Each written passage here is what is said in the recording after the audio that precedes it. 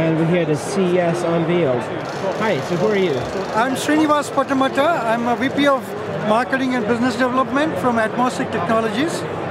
We are a Bluetooth chip company that is doing energy harvesting, and we achieve two unique things.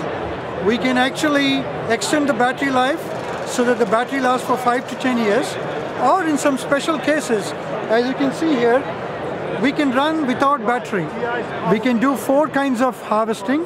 We can do, if you point to here, we can do RF, light, motion, thermal. We can do 4 kinds of energy harvesting. And by doing that, we can eliminate batteries or the replacement of batteries forever. Can I see this one you have there? So which one is this one doing? This is doing RF energy harvesting. So where does it harvest? It's harvesting wireless energy coming out of this 900 megahertz antenna. You can also take 2.4 gigahertz that's in the building and harvest that also. We can harvest all this trashy Wi-Fi Yes, stuff everywhere? you can. You can. Really? Yes. There's energy in that? Yes, there is energy in that, as long as it's not too far away.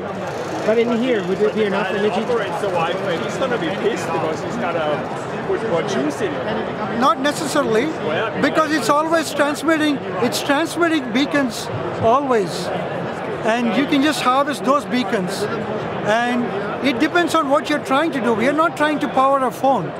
What we are trying to do is power things like a asset tracking device, a badge, or a keyboard, or a mouse, and more importantly, the key is not in harvesting. The key is our Bluetooth consumes 5 to 10 times lower energy. The analogy is both of us can run the marathon. I can run the marathon by eating a salad. He has to run the marathon by eating a full meal, right? So that's the analogy. So we don't require much power.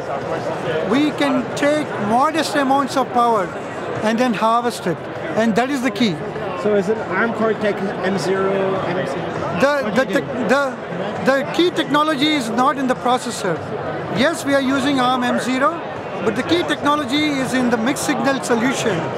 And that's where the radio is. And we all came from a big company that has been doing wireless technology for the last 20 years. So mixed signal.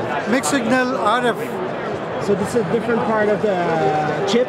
It's different. The radio technology is what really consumes the power. The what? The radio. Radio. The radio inside the chip is what consumes the power. Can you point to it? Where is your it's inside the chip.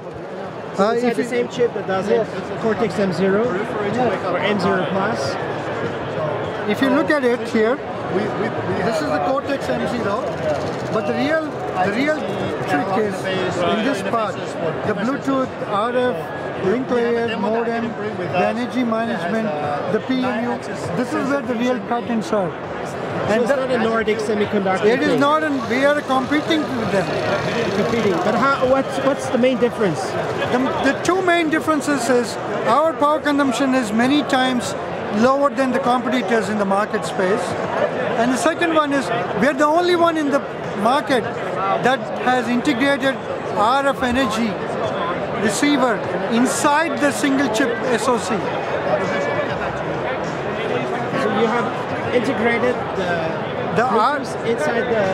We have done two things. We have integrated Bluetooth. We've also integrated the RF energy harvester inside the single chip SoC. These are the two different things compared to competition. Our Bluetooth is 5 times slower than competition, and there is no one that has RF energy harvester inside the Bluetooth chip. But a Nordic does put the Bluetooth inside their chip, right? But they don't have the harvester. Yes, and compared to Nordic, we are much lower power consumption. But that's a big deal if you really... what does that mean? You have less efficient Bluetooth signal or something, or you do all of it? All of it. We have patents. We have been doing wireless in other companies for the last 20 years. All of our people are from Stanford University, and we have raised Series A and Series B, total of $50 million. So is this in actual mass production? Or yes, we are in mass production today. We are working with beacon providers, asset tracking manufacturers. We are working with remote control solutions, All of these you'll see in the market space sometime April through June of 2020. And do you have RF on the SoC, but you also have light, motion, and thermal on the SoC? Yes. The same one?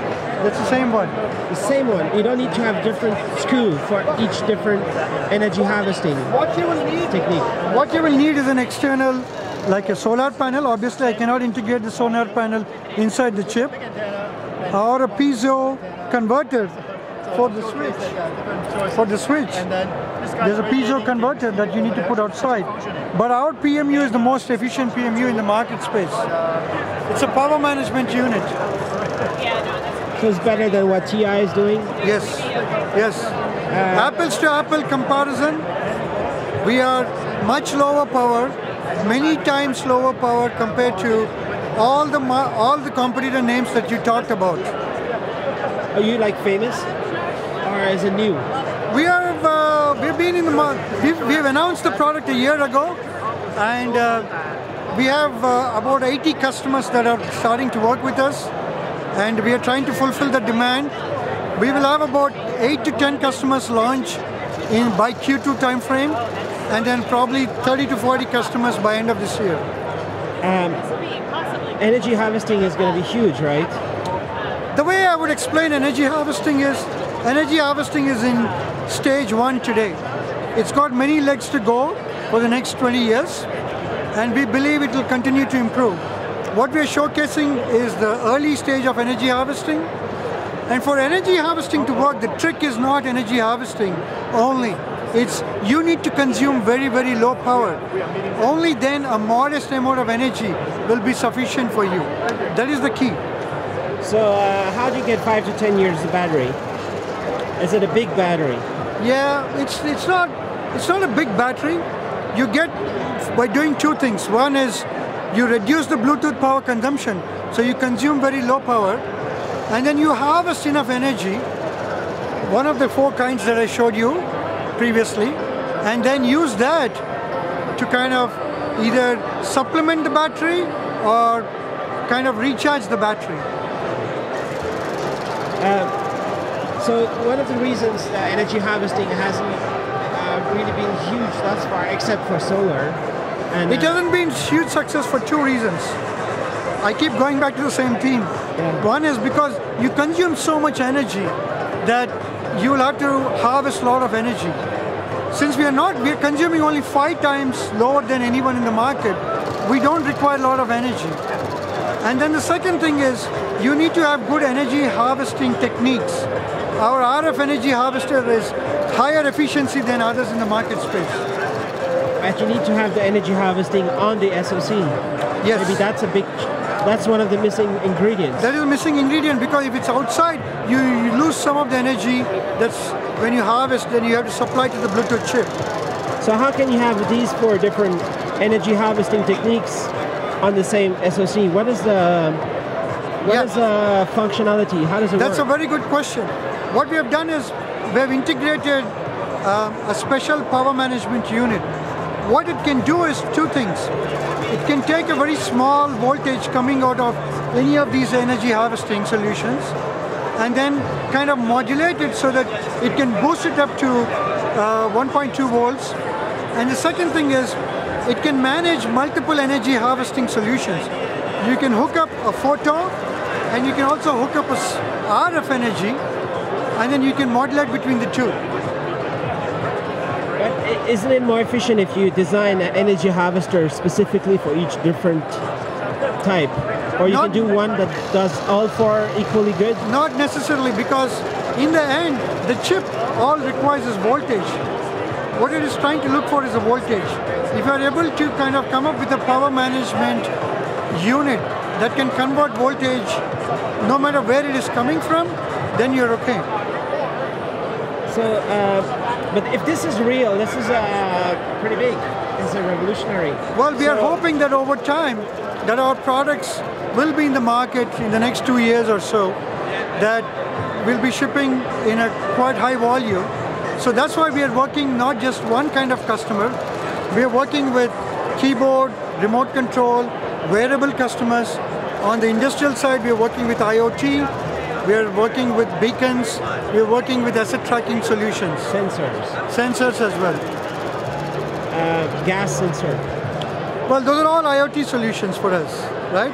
We don't make the sensors, but sensors will hook up to our Bluetooth solution and then kind of transmit the whatever sensing it is, whether it's thermal sensing, whether it's gas sensing, or temperature, or heat sense, or motion sensing, or any kind of sensing. But your solution is useful not only for the energy harvesting people, because you say you're 5 times less than any competitor. That's correct. That's why it can go in any Bluetooth device. You're very perceptive. That's why we have 2 kinds of solutions. We have the basic, we have the ATM2 series solution that is very extreme low power Bluetooth. Because it's 5 times lower, if you were able to replace some of the competing solutions that you talked about, Nordic. Yeah, you will immediately get 3 times the benefit of battery life. And then, if you're able to do ATM3 solution, it's got the additional energy management technique.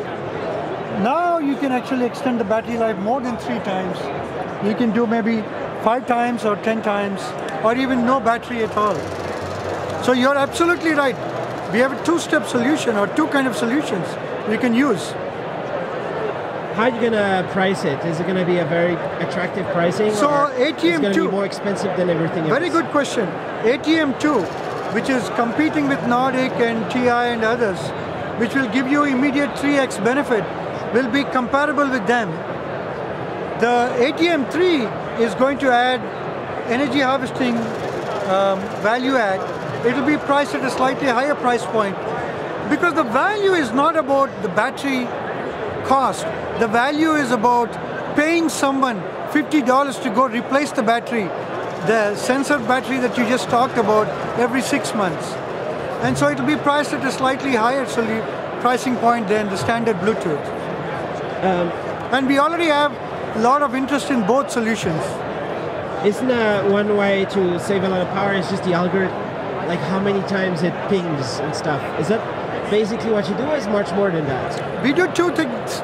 One is we design a special radio that it does multiple techniques depending on whether it's transmitting or receiving or standby mode. It conserves the power or consumes very less power. And then the techniques of energy harvesting we actually try to do such that you can harvest at a higher efficiency. Mind you, energy harvesting is still not at its peak today in the market space. We expect our energy harvesting solution to improve over time, and then you can do even better things, even further energy harvesting, right? You can be like 50 feet away, maybe not just 10 feet, and then even harvest more. Let me give you one analogy and it'll be obvious to you. 20 years ago, we were doing Wi-Fi, and to do this distance, you were doing only 54 megabits per second. Today, you can do Wi-Fi, which is 50 feet away, and then do gigabits per second. Energy harvesting is at this stage today. We were at a company called Atheros that went public, and then we were bought by Qualcomm for $3.6 billion. We all worked there for 15 years, and that's what, for us, energy harvesting is the same thing. Step 1 today, there'll be many more steps in the future. Atheros, isn't that the modem? No, Atheros used to be a Wi-Fi chip company. The Wi-Fi chip, yeah. Many years ago, that got bought by Qualcomm. All right. If the receiver and the sender is using your chip, does that increase the battery life of the whole system? Or yes. It's compatible with anything else and it will be low power no matter what? Because you need to sync the algorithm between the sender and receiver. Well, we are Bluetooth compatible. We are Bluetooth standards compliant. We support the full Bluetooth 5.0 LE. So we can talk to any Bluetooth on the other side. We don't need our Bluetooth on the phone. We don't need our Bluetooth on the laptop or in the access point. We can talk to any Bluetooth in the market space. Do you think this energy harvesting is going to be in every high-end Nike shoes? Is it going to be in phones in the future? Because the phone is moving all the time. Yes, can you harvest this, or is no point? It'll start with very battery, AAA, AA, coin cell battery kind of devices, so that it can help those devices, and eventually it will grow. I mean, phones, I think, is in the early stage. Energy harvesting for phones is very, very early stage. What we are targeting is anything that is running on AA, AAA, or coin cell batteries today. Smartwatch. Smartwatch. With a nice reflective display, yes, like e-ink or something. Basic display, like a wearable, right? Nike shoes for sure, or any shoes. Wearables, consumer devices like remote controls. Smart glass. Smart headsets, all those, right? Remember, the key is not just replacing battery. If I were to just compensate for the standby current of the battery and extend the standby from 1 day or 5 days to 20 days or 2 months or even 6 months, that itself is a big achievement. Sometimes people promote that they have a Qualcomm chip in there that does better signal for these headphones and stuff. It's important to have a stable signal, something, and in the way, there's many different flavors of Bluetooth implementations, Of course, right? of course. Today we are not supporting headsets, but in the future we will be. Of course, the quality of the Bluetooth link is important, but what we are promoting is both quality of Bluetooth link and also very, very low power and harvesting together.